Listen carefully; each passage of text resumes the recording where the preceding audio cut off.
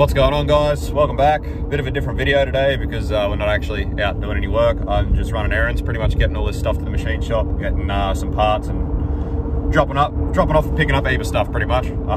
So yeah, at this point, today is the day that they brought in all the second lot of coronavirus restrictions on things like tattoo parlors and all that sort of stuff. So getting pretty scary, getting pretty close to lockdown. Obviously exercising extreme caution today as I get around and drop all this stuff off and make stuff happen. Keeping my social distancing and definitely sanitizing my hands after every interaction. But I don't know, it's hard. I would like to just stay at home, but obviously I still have bills to pay and I'm in a position where I can still work as long as I exercise extreme caution. As I said in the last video, Zach and I have talked about it while we're doing this collaboration, while we're both working on this together.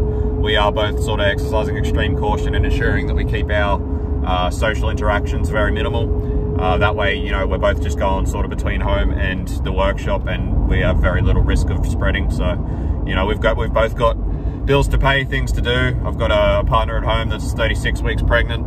And so of all people, I would very much like to not get this virus and spread it.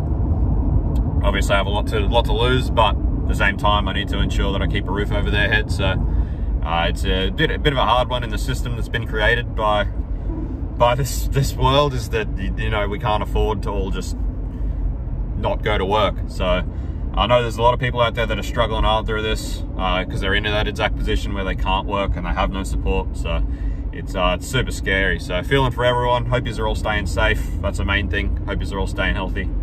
And hopefully we can all sort of come through it on the other side together a bit better. So first point of call today is heading to East Coast Engine Centre in Nambour to drop off Zach's head to get it crack tested and resurfaced. Or also dropping off a cam and a crank, which both just need a bit of a linish for that small block that Rex pulled down. So we'll do that first.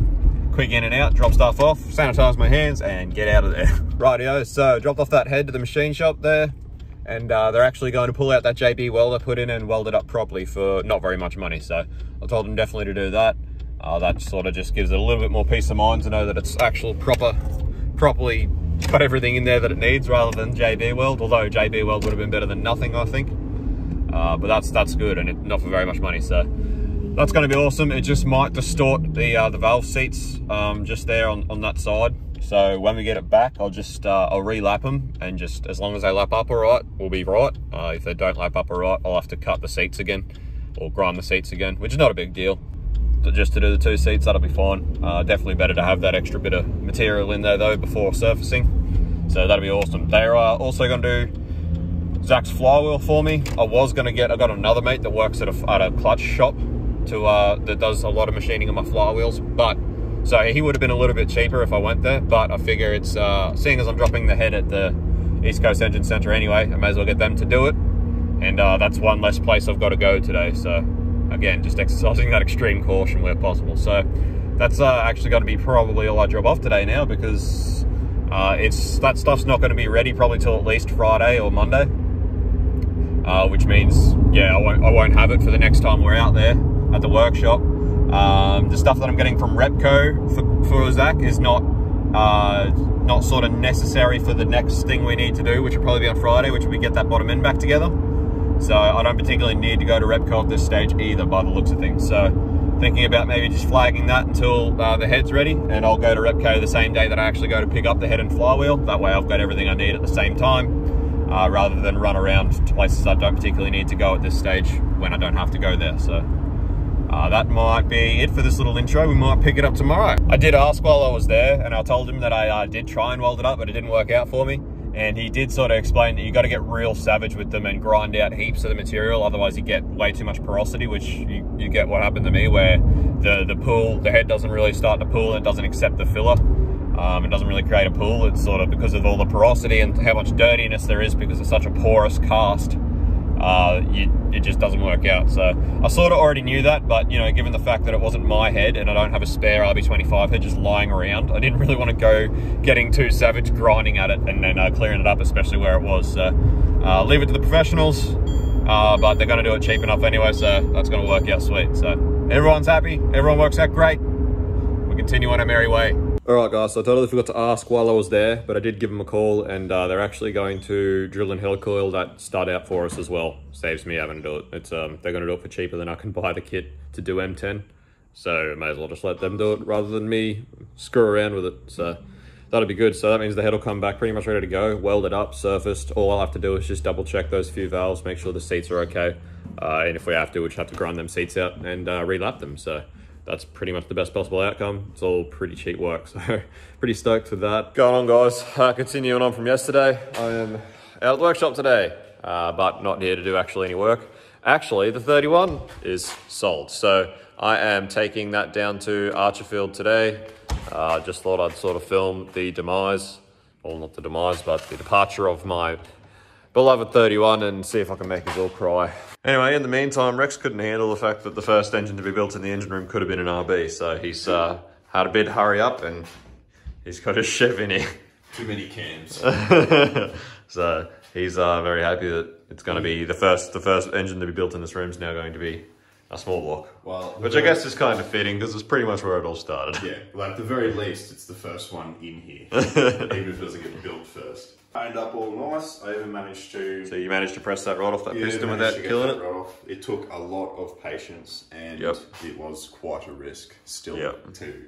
Oh, it's a very sad day, but also kind of a relief, especially at the moment with all this coronavirus stuff, because I sort of need this money to pay bills, which, you know, it sucks. But anyway, the new owners want the stock driver's seat put back in, but they're also going to take the bucket seat apparently, which is a pain in the ass because it's really hard to find one this size, but whatever. That's just got to go in the back. We've got to swap out for the driver's seat, and then I pretty much just got to take off my plates. Obviously, my plates do not go with the car because it is not registered, and then load it up and take it down because it's all ready because I got it ready the other day. So Rex and I are sort of just measuring up and having a look at how we're going to do our LS R31. What we're going to use, where we're going to run our exhaust. We're figuring out our exhaust primaries and if we can get the sort of ideal length in primaries, collectors and everything else, and where we can get mufflers in so we can drive Archie and all that sort of stuff. So trying to fit the optimal length exhaust with mufflers in one of these cars when it's going to be fairly low is a bit of a pain. We talked about maybe cutting out a lot of this bottom floor, but the problem with that is if in future, for any reason, we did want to go and compete in things like high tech and that, if we did ever cage it, you're not supposed to have a modified floor pan except for the trans tunnel. You're allowed to modify a trans tunnel, but your floor pan's meant to stay the same. So we would like to keep it pretty stock if we can. The other day after Zach left, we actually mocked up the sump. Sorry for the wind noise, guys. I'm on my phone because I'm traveling, but we actually did mock up the sump in the silo, just to see how it was sort of going to fit. We've done pretty good measurements. We reckon pretty well we can modify the engine cross member and actually fit a stock sump on an LS in there pretty fine. Very challenging is going to be this side for the pipes we're going to have to make, but it's sort of a given for a V8 in a car like this. We're hoping that the starter fits in there. We'll find out. I'm sure there's something we can do to get around it. But we're definitely not looking at converting to a left-hand starter, so we're leaving it stock. But anyway, we're making moves to get there. We're pretty keen to start this build very soon. So like after having to sell mine and Rex selling this thing after we put in so much effort to build it and he never got to actually drift it, we both sort of really want to get in and get this LS31 done so we can sort of drive. It would be really nice for Rex to sort of do a bit more driving because he only ever has drifted this one time. So he's done little to almost no drifting, and like obviously he's done heaps of driving, skids, pad burnouts, power skids, definitely can steer. So it'd be really cool to actually get into the track in a car that's pretty well set up and let him go ham. And you know, aspirated V8 is much more his style anyway. So so we're really keen to sort of get that done, considering he never actually got to drive this car after all the effort he put in. So plus we're looking at this point, it's sort of really looking like this coronavirus, we might end up going into full lockdown. We've talked about it and we've pretty much decided that if we're going to go into full lockdown, we may as well have something to do. So we want to try and get as much parts together as we need for this thing so that if we do end up in lockdown, we've got a car to build while we're sitting around doing not much else. So yeah, so we're trying to sort that out. But anyway, I better get started on my car because I'm going to have to leave fairly soon. Planning another 31 build sort of eases the pain of knowing I have to leave this one all alone again today. No one to look after it. No, it is meant to be getting dropped at Archie. That's what I've been instructed to do. So I assume that Luke's pretty much going to be looking after the car until these people come over on their holiday for drifting it. So hopefully run into Luke today, catch up with him a bit. But yeah, I'm sure it'll get looked after pretty well and sent. Another thing I'm really looking forward to in this next build is, I don't know if a lot of you who remember actually when I started this build, I had a lot of plans to do like aero and heaps of other stuff to the car. For those of you who just caught sort of the end of the build, I ended up getting the louvers off that silhouette that we got for Rex's parts car. So I've got louvers there. I've still got all the stuff that I wanted to make aero out of for this car. I haven't really touched on exactly what they came off. I was sort of keeping it pretty quiet until I went and did it. But this car ended up just that low that I'd never bothered putting any aero or anything on it. But the LS car, I'm not planning on making it stupid low like this one is, because it's too many problems for like a track dedicated car that you want to be reliable. As I found with this one, with, you know, punching dents and sumps and catching lines, and just it's awesome having a car that low, but at the same time it's a pain in the ass. So this LS car, because of the way we run the exhaust and everything, it's going to be pretty standard height on bigger wheels, just to make it easier for us. For that reason, I'm gonna make sure I put on my aero and my louvers and stuff. I'm gonna put the drag wing back on it, but I'm actually gonna weld up and paint the drag wing properly so it looks acceptable. And so it's going to be like all of the things that I still wanted to do to mine, or that I had planned to do to mine, that I never sort of got around to and never got to because of the way it was built. I get to continue and do that on the next car. We get to build another 31, which is, you know, cool after this much effort in these two and having to sell them. It's going to be cool to have another 31. And it's going to be cool for Rex to get to the track and sort of have a go at drifting in one that's pretty well set up and got a fair bit of power. So yeah, I'm keen as. So this is, I know we talk about builds, or specifically me, I talk about builds and I plan builds a lot, but obviously I lack the funds to just get in and get them done, which is a pain because I have the time and I have the knowledge and I have the ability to do it all, I just don't have the funds. But this LS 31, like between selling these two cars, we've got enough coins sort of left over to get a lot of the parts we need. We've already got a lot of the parts we need. It's definitely something that's going to be happening fairly quick. Not like all these other builds that I keep talking about that keep sort of just not happening because I don't have the funds. So this LS build will actually be one of those things that goes ahead pretty quick. So I'm looking forward to it. It's going to be sick. Stock seat acquired. Needs a good clean, but stock seat acquired. So yeah, just this new build, like imagine the drag wing back on it, but painted color coded with the car. Louvers, I'm thinking D-Max reverse bonnet vent. Sorry, not D-Max, well D-Max style, but from K-Mac, because I'm cheap. But yeah, like K-Mac bonnet vent. These louvers, like that drag wing, all color coded, all blacked out. Because we don't have that many good trims left, because we use them all for X's, we're going to black out all the trims as well. So car's going to be essentially like completely blacked out. Then with side skirts and a front lip, I reckon it's going to be like full Mad Max sort of vibe going on, and I reckon it's going to be cool. And it's going to be cheap, easy to paint, easy to repair, and perfect for a drift car.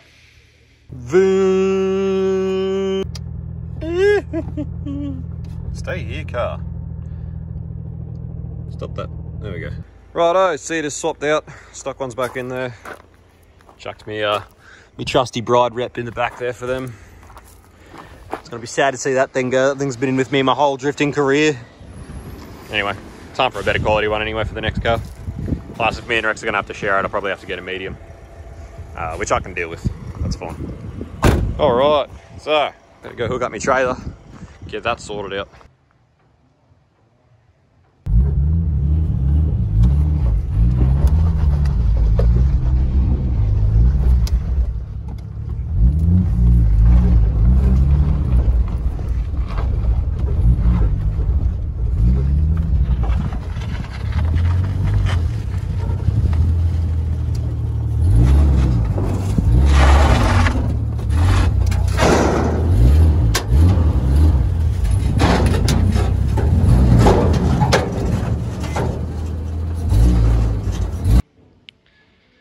Oh, look at that. Potentially the last load up of this car.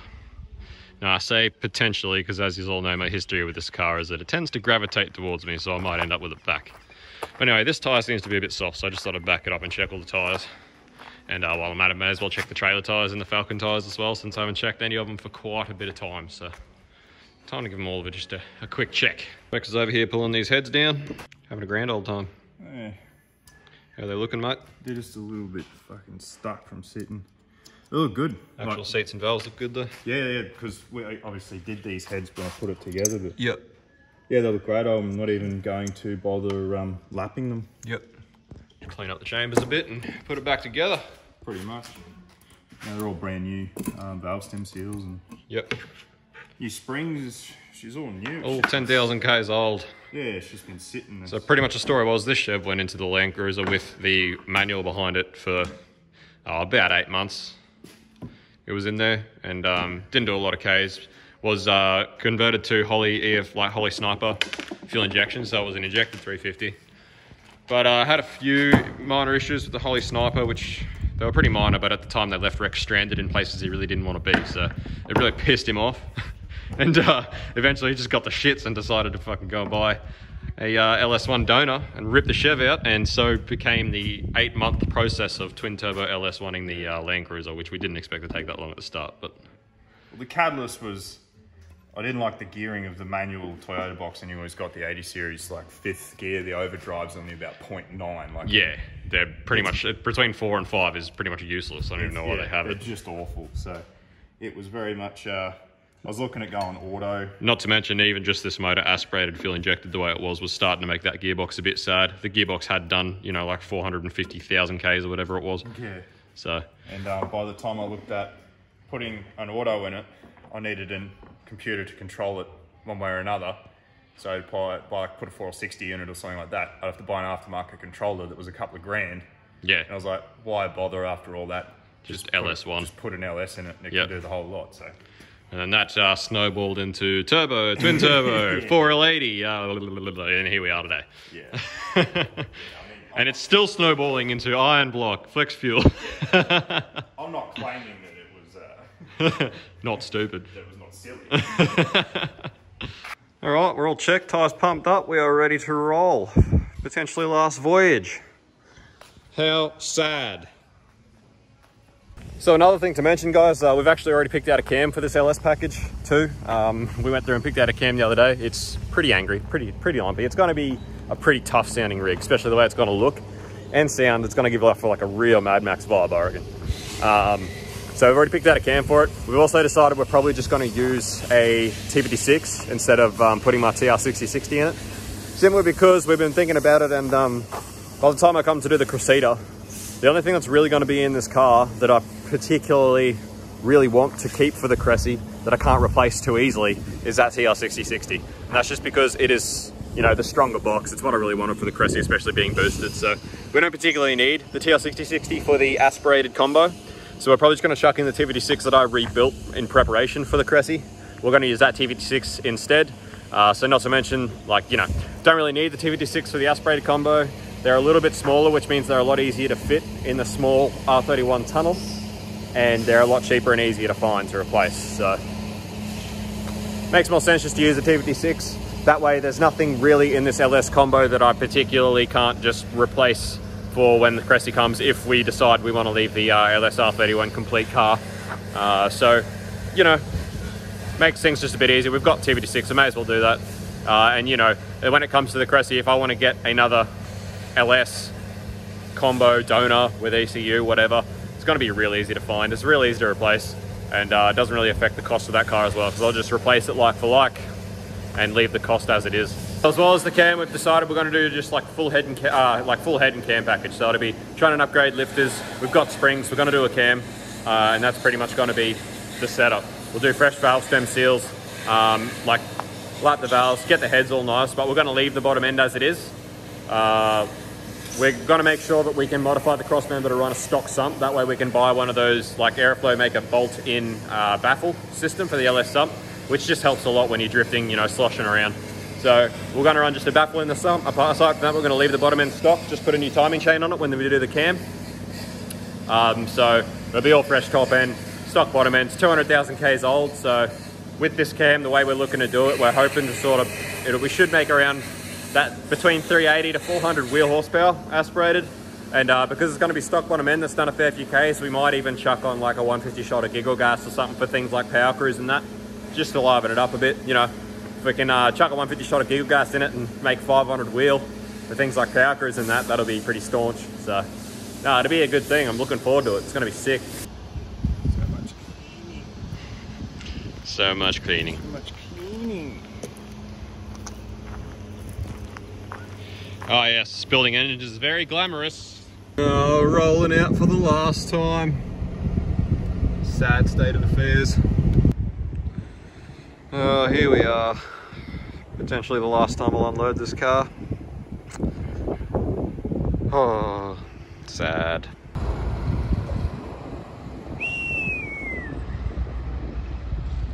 Holy crap, this is way more savage in the flesh than I thought. Oh, that's hectic. This is gonna be so much fun. Such a shame that this whole virus has gone and screwed everything up for everyone. It's a shame that they put so much money into actually sorting this out, and almost straight away they've had to shut down the park. So I'm sure it's not good times for them as it is for everyone else. So we've got Nico drop there and huge big bank now. It's gonna be so much fun. I just can't believe how much angle there actually is on this bank in person. Photos really don't do it justice. I'm sure this filming doesn't do it justice. It actually looks crazy. Keen as to get this LS31 done so I can come here and drive as soon as it's reopened. Me and Rex can come attack this bank.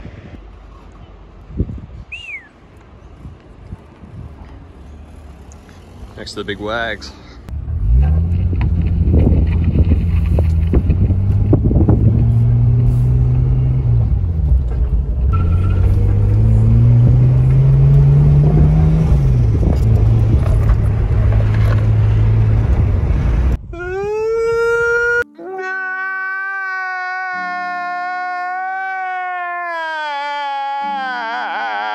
So that's it, 31's gone, deal's done. Very, very sad, but also very stoked to get that money, particularly at this time.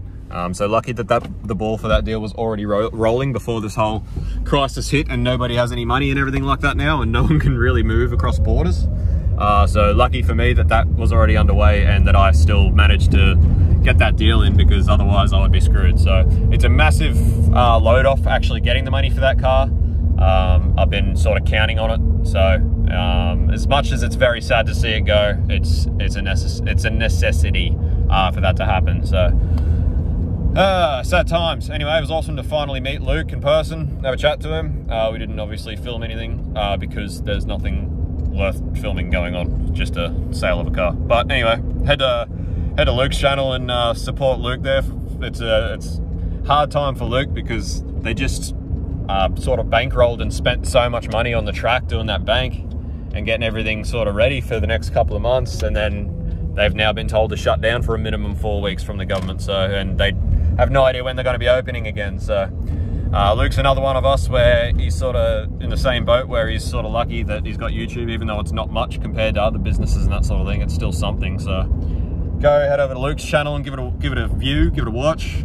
He's usually up to some pretty cool stuff. But yeah, fingers crossed that Archie's back open again ASAP, so we can all start going there and having some fun. And hopefully by the time they're open again, the old LS R31's ready to rip. So it'd be pretty cool to take it down there once they're open again, particularly once these people come over and driving my old car there as well. It'd be cool to be there and sort of be able to drive with them in my old car, and me and Rex in a new R31 build. So anyway, end of an era again. Second era. So yeah, see how we go. Righto guys, pretty full on day. So I've just come back up from Brizzy, from Archerfield. I've gone to Repco, I've picked up Zach's clutch and the rest of the stuff that I needed from Repco for Zach's car. So I've got a T3 gasket there for him that he didn't get with his gasket kit. There's a few other little things, bits and bobs that he needed, and a filter and some oil and stuff like that. And Rex actually today ended up driving down to East Coast Engine Centre. He wasn't going to come to the coast, but he had to vote anyway, so he decided to come down. So he went to get all the stuff from the machine shop. So Rex has the flywheel in the head, plus obviously the small block stuff that I took there the other day for Rex. So yeah, Rex collected all that today. Now I've got everything from Repco we need.